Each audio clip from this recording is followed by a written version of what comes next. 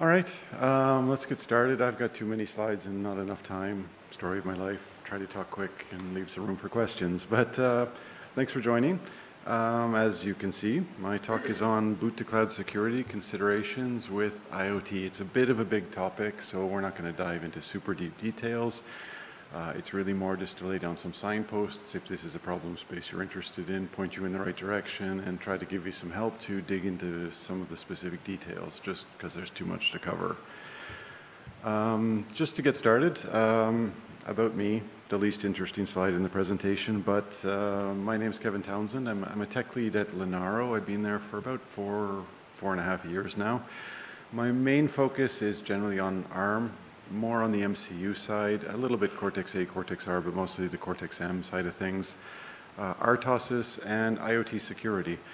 I've been working for about 15 years full-time, just in open source software. It's always been my bread and butter. It's a conscious choice. I just love being able to contribute to both the open source hardware and the open source community in general. Much more of a firmware person today than my earlier career was, really more on the hardware side. Which is good in a sense. In the embedded space, you really need to have a little bit of a foot in both of those camps sometimes. I'm the Zephyr maintainer for AEArch32, the trusted firmware M integration, and just a small little hobby personal project, Zephyr Scientific Computing Library. I just really enjoy working with sensor data, and to me, embedded devices, it's all about taking data, doing fun things with it, and having interesting outcomes. So just a small library I put together to sort of do linear algebra and things like that. And if you're interested, you can see some of my work on MicroBuilder, and that's the GitHub username, obviously, for Zephyr, if you need to reach out to me for something. So in terms of agenda, again, these are just sort of high-level things, but we're going to look a little bit at secure boot, at device provisioning, and specifically a bit of a sidetrack on key derivation, which is one of the more important parts, I think, of the provisioning process. How do you secure data in transit? How do you secure data at rest? And we'll distinguish the difference between the two of those. A quick example of tying these things together, what a end-to-end solution for boot to cloud security might look like, called Confidential AI, which is just an open source proof of concept we put together in my team in Linaro. And then a quick checklist wrap up. So let's get started, just in the interest of time. So generally, if you're thinking about a secure IoT system, it's probably going to look at a very high level, something like this. You're going to have a couple key components here. You're going to have secure boot, which is generally referred to as your root of trust. You're going to have some sort of firmware component, and that firmware component may or may not be separated into two different execution environments. If you're using something like trusted firmware M, for example, you're going to end up with two firmware images where you'll have a secure or a trusted processing environment and an untrusted processing environment. And your sort of firmware decision-making choices, whether you have a single monolithic firmware image or a secure non-secure image, is going to be based on a variety of factors that only you know. So you'll have that secure root of trust, your firmware image. Then on the far right side, you're going to have some sort of provisioning infrastructure for your solution, and generally some sort of cloud connectivity. That doesn't necessarily have to be AWS, Amazon, Google, whoever. Maybe that's behind a company firewall, but generally you're going to want to get that data off that device somehow for analysis and potentially get information from the cloud infrastructure onto your device's firmware updates, sending commands, etc. So generally these, at a very high level, these are kind of the key silos that you're going to need to look into on a secure IoT system. So let's start with secure boot at sort of the front end of that pipeline. And that's a really important one because secure boot is the one thing that you absolutely want to get right, and you don't want that to be an afterthought. If you do not have a secure, trusted boot process, you don't have a secure anything because you don't know what you're running. You have no way to verify that this is a trusted image, that it hasn't been tampered with, etc. So you do not want to leave this to be an afterthought. You absolutely want from the very beginning to be thinking about, what does my secure boot process work like? What features does that give me? What do I require for that? Don't leave that to the end. So test that early and test that often. In the case of Zephyr, this is most often an open source bootloader called MCU boot. It's not always the case, but it's a good place to start, and it's well supported, and there's very good documentation around it. And that gives you a fairly solid foundation. Something to keep in mind with the secure boot process though, which may or may not make you feel comfortable, is that generally secure means immutable, particularly for the bootloader. So again, this is why it's important to get this on the table and plan for this from very early days, because that bootloader as your root of trust is generally something that you do not and cannot be changing in the field. It's important to get it right. You've got your verification keys, public keys burnt into that bootloader probably to verify the rest of the chain of trust. So get this right, because it's extremely difficult to change that bootloader in the field if you're taking security seriously, which hopefully you are. That secure bootloader should only run valid signed and ideally versioned images. And again, that's part of the immutable process, because that signature verification, the metadata for that exists inside, generally, the secure bootloader. And I say ideally versioned as well, because one of the things you need to take into consideration is that if, and your firmware probably will have a life cycle, and you're putting out incremental releases, adding new features, but also hopefully introducing security fixes. And you generally want to certainly consider the idea of enabling rollback protection, which means that, let's say firmware 1.0.3 has a known security vulnerability, so I put out 1.0.4 and we ship that. I want to make sure that people with malicious intent cannot intentionally roll back to a version with a known vulnerability to take advantage of that. So that's why not just signing, but versioning is also important to plan into your development cycle from the very beginning. So in the case of MCU boot, the kconfig flag you want to look at is MCU downgrade protection. And there's a variety of ways to implement that in hardware and software, using a hardware counter. There's a lot of knobs to turn there, but something you want to think about and keep in mind during your planning stages. Image content and signature with whatever your secure bootloader is needs to be verified every single reset. That comes with a cost. It's going to slow down your boot time a little bit, but it's essential to know that every time I boot up my device, the firmware image has not been tampered with, that the signature is still valid. So again, security often, there's a price to pay for that. In the case of secure boot, that will add some overhead to your startup time. It's nothing ridiculous, but there is a cost to it. Generally, it's worth it. Something you probably want to look for that MCU boot does support, but if you're not looking for MCU boot, using MCU boot, is you probably want to look for something that also supports image encryption. You can't really prevent. People are probably always going to find a way to get your binary image off a chip if they're really determined. But a bootloader that at least out of the box supports image encryption at least raises the bar a little bit if you're publishing firmware update images just on an open TCP server or HTTP, etc. So just a detail you might want to look for as a criteria is that you can encrypt image as it's in transit from whatever your cloud infrastructure is to your IoT device. And MCU boot does have support for this out of the box. Again, because that secure bootloader is immutable, you're probably going to want to look at what are the hardware recovery options for that, because you can't change the bootloader, but what happens if you flash a faulty image, because generally you're going to be locking down your device in other ways. And this is a bit of a trade-off, whether you want this or don't want this, but it's a good feature to at least a tool to have in your toolbox. So in the case of MCU boot, how that works is you can optionally enable a serial recovery mode that only relies on the bootloader image itself. You can set a specific GPIO pin and then use the standard MCU boot tooling to flash a new valid application image in the field, and the signature, etc., will still be verified on that image. The reason that's nice that that's encapsulated purely inside the bootloader is that MCU boot generally has a requirement also on a valid application image. So if I'm using, say, BLE as my transport mechanism to send firmware over MCU boot, that BLE stack actually exists in the application image. So if you get a device that's totally bricked and something happens with that application image that it's corrupted, it is nice in the field to have a potential path over serial to update your firmware image relying only on that 32 kilobyte bootloader. Again, there's pros and cons to that, but it's a nice feature a nice tool to have in your toolbox. And tooling is going to be a very important requirement when you're looking at secure boot as a problem. We'll go into that in a couple slides though. So just to sum up, Secure boot, you absolutely want to get this right. You want to do your homework and your due diligence and plan from this early on. But there are some requirements beyond just picking a secure bootloader. For example, secure boot absolutely requires that you are protecting the bootloader flash region from overwrites, that nobody else can come in and maliciously replace your bootloader.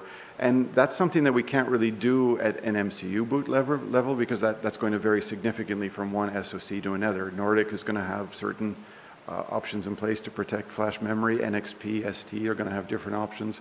So you really need to be doing your homework to understand how do I lock down that 32, 64, whatever kilobytes of memory so that it can't be rewritten once the device is deployed, and that's just digging into the datasheet. But again, be aware of it. If you are not, if I can easily overwrite my bootloader, I no longer have any semblance of security on my device. If I can just place a malicious chunk of code in there easily. That also means disabling generally some SoC device recovery options. So for example, if you've used NXP parts, some of the LPC family, it's a fairly popular set of mass market MCUs. There's something called ISP recovery mode where I can set a pin at a specific state when I reboot the device and hardware, and it overrides any sort of user firmware and gives me access to the debug interface, etc. So it's great as a developer because whatever I do to my device, I can always recover it and hook my JTAG or whatever, my J-Link up and reflash firmware. You absolutely don't want to be exposing that kind of possibility to someone with malicious intent. So you want to be looking again at the data sheets. How do I lock down that feature? It's usually just setting some fuse on the chip, but making sure that you've defined a process to lock down those hardware recovery options that you may or may not be aware of, but you want to be digging around to lock those down. Similarly, the debug interface. You're going to want to lock down the debug interface, or I can just hook up my J-Link and be pulling data off, getting the hardware unique key or whatever from a register. So plan early on for the sort of details of the risks to make sure that you have a reliable boot process. Again, we can't go into too much detail. I'm just trying to give some high-level pointers. These are the things, the most obvious areas to go wrong. And if you want to make a checklist, do this, this, and this and when you're evaluating your boot process. And again, to reiterate, this is the one thing you absolutely want to get right. So in terms of tooling, this is MCU boot specific, but MCU boot actually comes with some really good tooling out of the box. So a bootloader is one thing, but the ecosystem around it is also important. It's like a scheduler is kind of boring. Zephyr is a great system because it's an ecosystem. It's a bit similar. Your bootloader, you also want good tooling around that. And there are some pretty good tools out of the box. And there's some community efforts also to add more tooling. So in the case of MCU boot, today, there's a command line tool called MCU Manager. I know there's some desire to introduce better tooling here. I think Nordic specifically, you guys were interested in replacing MCU Manager with something a bit more flexible. It's still not a bad tool out of the box. So it's a CLI command line management tool. And it works over a variety of transports. If yours isn't on this list, you can extend it. So it works out of the box with serial, BLE, and UDP, meaning I can use my mobile phone to interact with my bootloader, send a firmware update, collect some data, etc., or UDP, or something else. It is extensible, and there's an extensible command set. It's not just restricted to firmware images. So I can set the date time on the device. If there's an RTC, I can update the file system. I can get thread statistics, stack usage, etc., and also device statistics. So if I have an I2C sensor from the command line, I can see how many times was the I2C bus pulled, how many errors occurred in the sensor driver. That's extremely useful for debugging things in the field. So it's, the MCU boot brings not just secure boot to the table, it actually brings you a lot of very useful field debugging analytics information. And I find the statistics system in Zephyr, it's not a subsystem people are aware of, but it's extremely useful for field debugging. Things that are very difficult for a customer to give you insight to, like how many bus faults have there been on the SPI bus or whatever. And you can get that using MCU Manager from the command line tool. You can reset the device. You can send shell commands. Kind of scary. You might not want to enable that, but it's there for development. From my bash prompt, I can be sending shell commands and get the response back. It's super useful. More on the development side, though. Please don't enable that in your deployed devices. The option, again, those optional commands are a double-edged sword. So you want to be careful with that, and you want to evaluate them. Some of them are good, some of them are bad, and can be maliciously use. So evaluate that, but it's there. It's extensible, and you can do some really interesting stuff out of the box. I think actually the tool doesn't get a lot of love because it's written in Go. I like Golang. I don't know what's wrong with all you Python people. Golang's a great language. Compiles to a binary. So I think the desire is to move to Python, but I don't know. Anyway, opinions. Image tool is the other tool that you're going to bump into with MCU boot, and this is, you might not need to use this directly. This is the tool that's used to sign your firmware images most of the time, but you can also use it to generate correctly formatted keys for the signing, and that's problematic when you're trying to generate your own private keys. There's a lot of knobs to turn, and there's a lot of things that can go wrong. So rather than just using like OpenSSL or something like that, it's nice to have a tool that just gives you a correctly formatted signing key. So you can do that out of the box with the image tool. It'll sign your images. You can also use it to verify firmware images, comparing it with the key to make sure this image is correctly signed, and get very C-friendly public and private key snippets out of it. So it's a useful helper. You generally probably won't interact with it directly, but it's there if you need to do something on your own. Always, please, for the love of all that is good in this world, generate your own private keys from day one. Do not use default keys ever, because someone will forget about them. Even in development, generate your own signing key as soon as you start a new project, and don't ever ship default keys. It takes you 5 minutes, and just get in the habit of doing it. So in the case of Zephyr and MCU boot, the kconfig flag you're gonna want is this boot signature key file. That will point to a PEM file, and then it will use that during the automatic signing process when you build your firmware images. Just get in the habit of generating your own keys. So provisioning. That's one of those other pillars on the going from secure boot all the way to the other side on provisioning, but it's something that happens very early in the device life cycle. So you can see that one over here. And whether that happens purely in the factory or the field depends on your use case. The problem is there is no one-size-fit-all approach here. Provisioning is a hard problem. It's a domain-specific problem. It's a company-specific problem. It's really hard to prescribe what provisioning should, could, might, must look like for you. There's just so many variables. Can I use a public cloud provider? Is my company okay with pushing my data out to Google, AWS, Amazon, whoever? Does that data need to remain in the EU for legislative reasons? Where can I store that data? Does everything need to exist purely behind my company firewall on our own servers? What kind and how many keys and certificates are required on my device? How often will those certificates change, used for connecting to TLS servers, etc.? What does the life cycle look like for that? Can those be provisioned purely in the factory once? Do they need to be regularly updated with 3, 9, 12-month lifespans? There's a lot of knobs to turn there. What level of access control to the provisioning server is required? Can that exist publicly? Can it just be some Amazon or some AWS server that anybody can talk to in the open? Does that need to exist behind layers of security so that things can only be provisioned by key people with access cards on a factory floor? Only you know that, so who can provision the devices, when, where, etc. It's a complicated landscape, and you're the only one who can really navigate what your requirements are there. But you want to, again, be thinking about that very early on, because you don't want to have to be integrating key management infrastructure late in the game into your firmware. These are the kind of things you really want to get on the table from day one. So there are two common scenarios for provisioning devices. Factory provisioning, and this is generally the easier of the two. This is where devices are entirely provisioned in the factory during the hardware manufacture, or maybe just before they go into packaging. You're burning some unique ID and some key access certificates to talk to your server and whatever that metadata might be to communicate with your data endpoints. That all happens in the factory. The user opens up the device and it just works. That's the easier solution. The other common scenario is something generally referred to as late binding.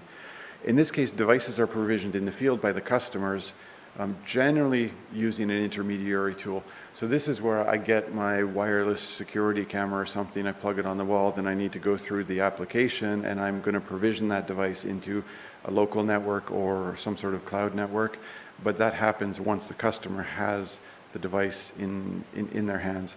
Late binding is definitely probably the more common scenario in shipping products. It's the harder one, but that's generally the one you're going to probably end up dealing in most non-industrial scenarios, I guess.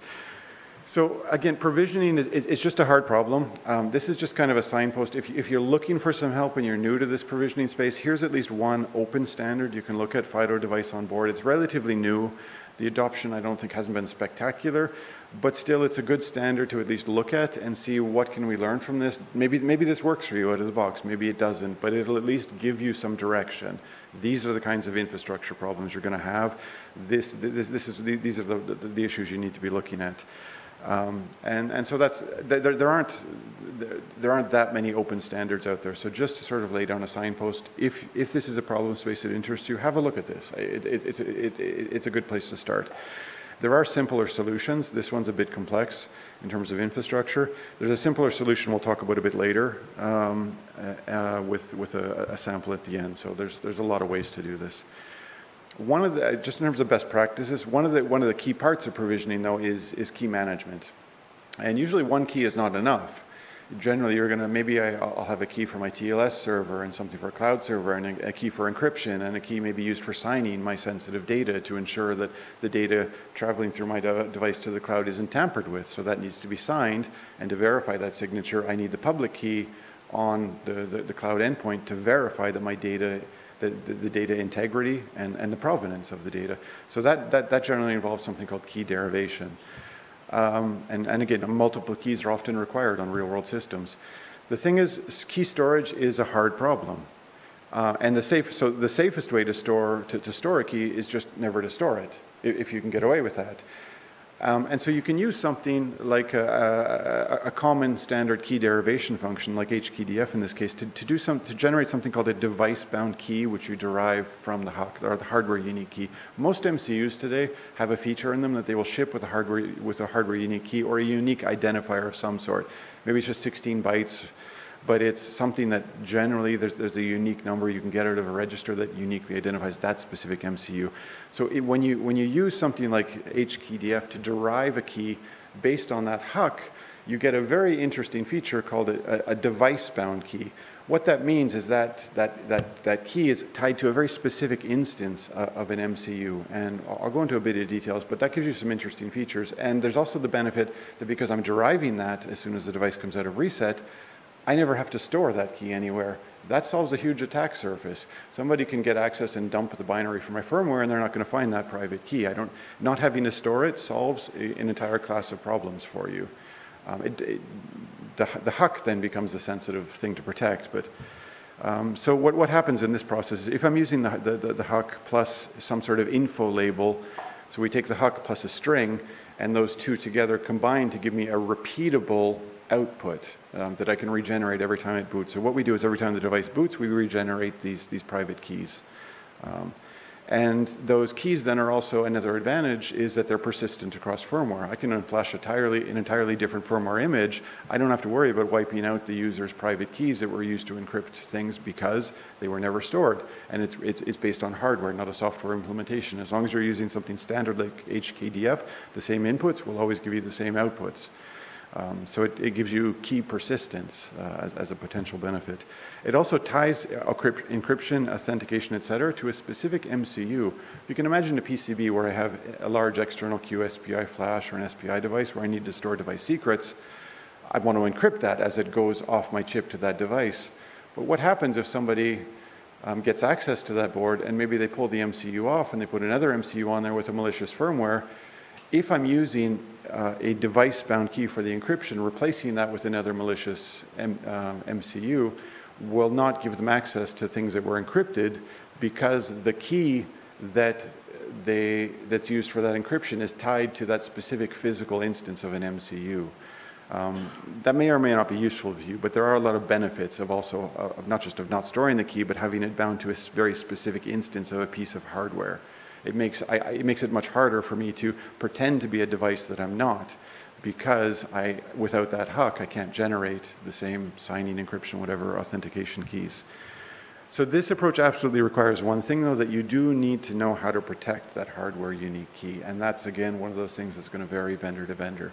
So this is a great approach with the caveat, figure out how do we lock down access to the HUC, that HUC never leaves the key. So for example, if I'm in a situation, if I'm using something like Trusted Firmware M on the secure side and Zephyr on the non-secure side, that's a common topology where you have distinct secure and secure firmware. Something you need to take into account here is if I have that kind of layout on the secure side, and maybe I can do key derivation with the same approach on both sides, you make sure on the secure side that you are always appending something extra into that info label on the secure side. And the reason for that is, let's say my non-secure side is telling the secure side of my firmware, I need a new key, and use the HUC and use this string. And maybe I know that info label, which is the additional differentiating the information that gives me a unique key out. If I know that string that the secure side is saying, I can just give it the same string and then I will get the secure key from my, I will get the private key from the secure side. I can derive that on non-secure. So taking the simple step of your secure key derivation function for keys that exist on the secure side, always ensure that you accept maybe that extra info label, but it's prepended with something else that only the secure side can prepend. And obviously do some simple checks. So like if the non-secure side tries to be a little bit smart and also knows the prepended value and appends something else, that you reject that key request. But you do need to make sure that you are not leaking keys from the secure side to the non-secure side. And the way to do that is to make sure that you are always on the secure side during key derivation, appending extra information into that info field. You don't need to do that on the non-secure side. Just as something you may or may not be aware of as a pitfall to avoid. It's low-hanging fruit, but deal with it from early on. Another benefit of this kind of HUC-based key derivation is you don't have to generate private keys. You can actually use this to drive a unique device UUID. If a UUID is a useful identifier for your tens, hundreds, thousands, whatever of devices in the field, this also gives you a device-bound unique UUID, and you can generate multiple versions of those if you want. So there's some other free features of this. So if you're not familiar with key derivation, have a look at HKDF. It's sort of a well-supported modern standard. The standard's not that inaccessible. Links are, you've got the RFC here. Sorry, just a quick time check. So securing data in transit. And this is where you've got your firmware image talking to some sort of cloud infrastructure, public, private, whatever, maybe behind a company firewall, but there's still some kind of communication going on there. The too long didn't read is just use TLS. If you can establish if you can establish a connection with a server, just use TLS. You want to talk to your MQTT broker, just use TLS. It's tried, it's true, it's universally adopted, it's reliable, it's based on modern encryption standards, they keep it up to date. Just use TLS. Problem solved. If you can connect to something, do everything you have to use TLS for that. And the only maybe caveat here is make sure, in Zephyr, for example, when you're establishing that connection, make sure you're enforcing a recent version of TLS, which is TLS 1.2 is sort of a good minimum starting point today. So don't accept TLS 1.1, et cetera, connections. Just you'll avoid a certain class of problems that way. So just, again, best practices. If this is new to you, you haven't played around with TLS on an embedded device, here's a good example to look at, the HTTP GET socket sample. You can see how to get the certificate authority on the Zephyr device, which will enable you to verify that you're actually talking to a server that you should be talking to and it's not pretending to be someone else. So there's just a good pointer if you're interested and new to communicating over TLS with a server. Have a look at that one. It's a good starting point. So basic TLS authentication validates the server identity. In a sense, it gives me as a client device a degree of confidence in who I'm talking to, because that server has a certificate that is signed by a certificate authority, and I trust that certificate authority that they're doing their homework to actually validate that this server is who he says he is.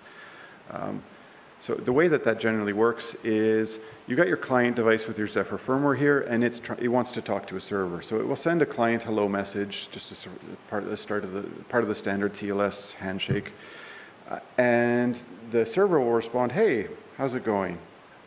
sends a server hello over, and part of that server hello includes the server's X509 certificate, which is signed by a CA.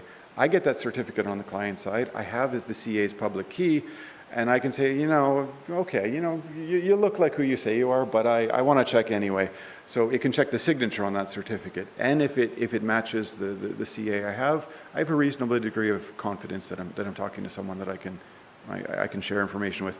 And the TLS handshake goes on with the key derivation process, and you eventually end up with symmetric encryption of data using AES or something else, and depending on what the server supports. It's a fairly well understood process. It brings up an interesting question, though. How does the server know that it's talking to a trusted client device? So the server, he's flashing his credentials, but how does that server know who I am? Am I pretending to be someone else? That's an interesting problem that maybe you don't think about as much with TLS. And TLS out of the box actually includes something called client authentication. And this is where the server also asks the client device to prove its identity. And what's important here is that we're not inventing anything. This is a standard part of TLS. Every TLS stack out there is going to support this, so you don't have to invent some weird process to prove who you are. You can use this with any HTTP server, whatever the TCP server that you're talking to. So there are some, if you're using a cloud provider to push out your data to MQTT or whatever, some of the cloud providers have better or worse support for this client authentication.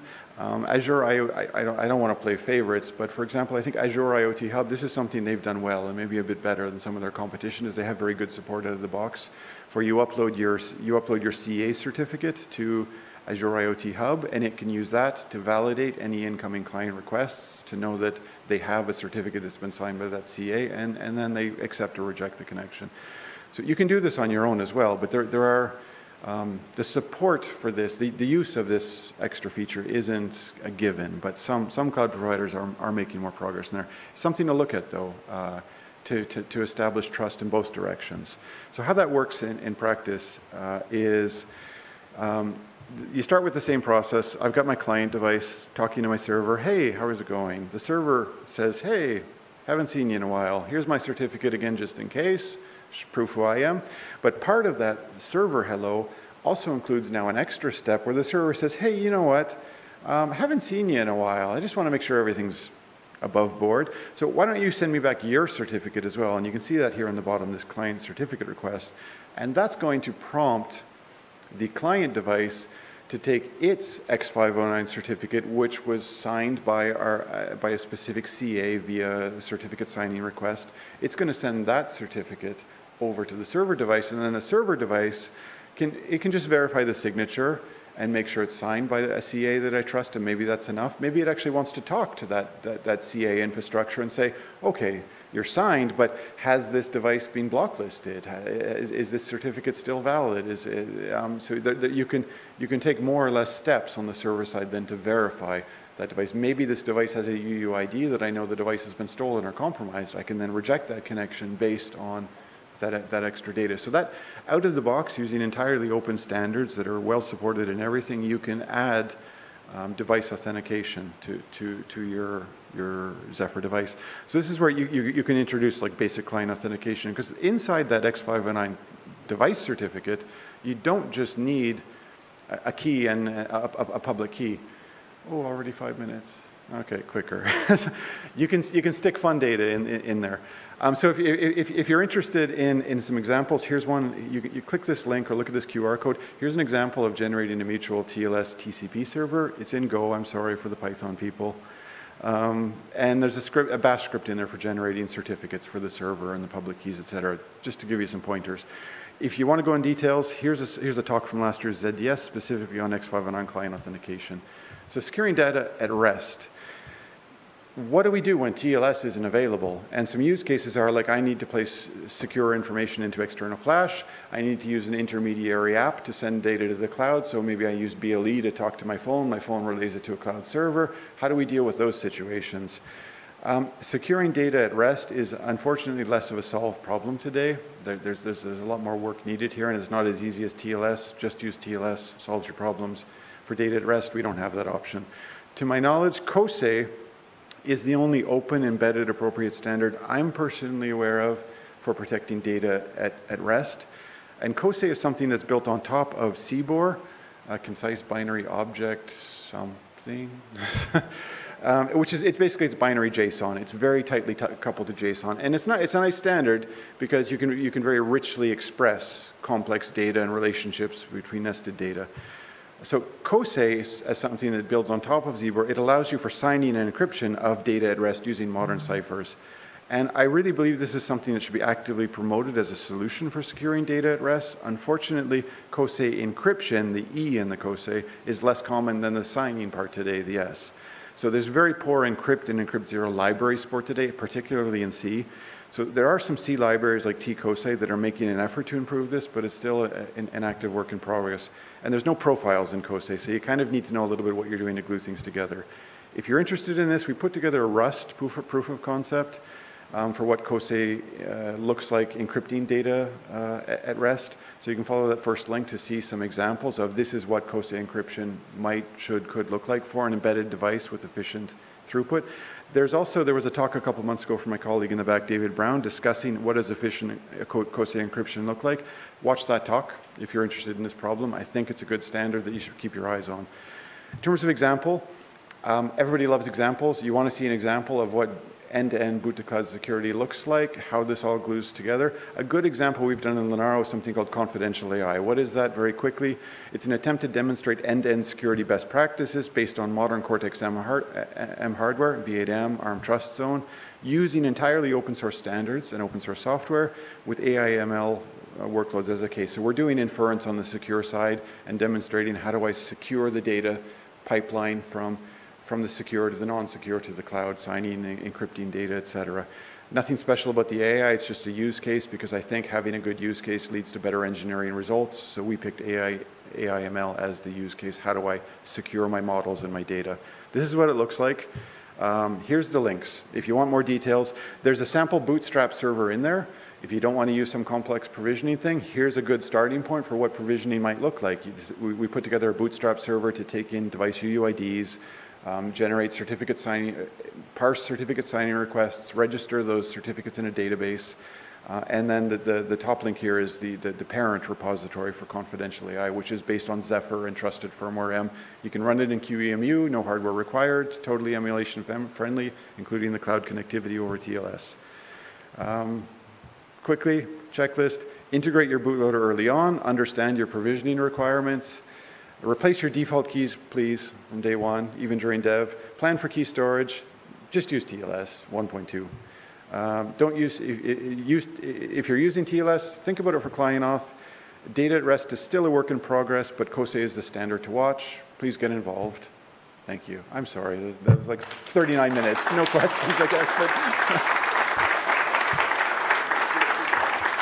If you've got any questions, just chase me down over here. I'm happy to talk about this.